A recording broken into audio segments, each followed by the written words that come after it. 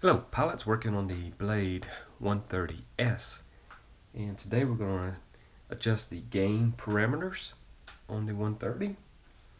So first thing we want to do is turn our radio on,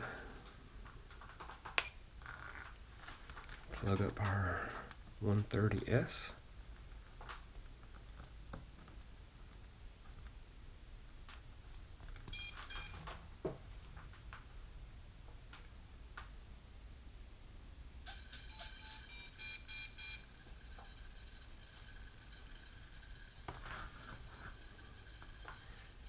And I'm going to put hold on. Now move both sticks down and to the right. Hit the bind button. Alright, we see the swash do this little dance. We know we're in the gain parameter settings. So what I'm trying to accomplish is make my 130 just a little more stable. So let's go to the menu here until we get to flight log here. So you see here this H1 is the cyclic P gain. So that's one of the adjustments I'm going to make. I'm going to increase it, trying to make it a little more stable. So to do that, all I have to do is move my elevator up, and I'm going to go to about 108. So next I'm going to go to the cyclic I gain, which is number 2, and I'm also going to increase it again, adjusting this one to get the 130 to feel a little more solid.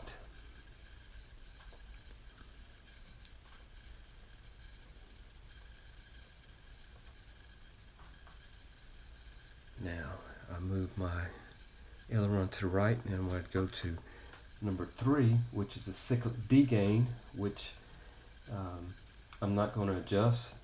This D gain, if you move it higher, it would improve the response rate, and I'm not looking to do that right now. I go to number 4, which is the cyclic response.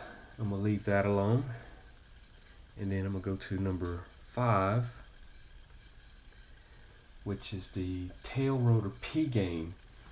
Again, I'm going to increase that to try to make my tail hold a little more solid. So I'm going to go up on the elevator to, let's say, on 5, and then I'm going to go to tail rotor I gain, which is number 6, and I'm going to go up on this one here to 105, and that's where I'm going to start testing. Again, the reason I'm doing this is I feel that for my flying style, the 130 feels a little loose.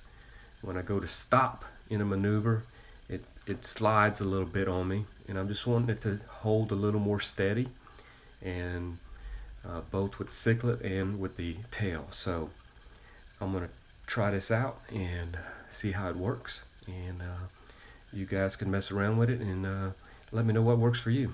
Okay, go test her out. Oh, one more thing. Before you get out to save the settings, you have to press your bailout bind button. Watch your swash is going to do its dance again. And there we go. We're saved our changes, and now we can go test.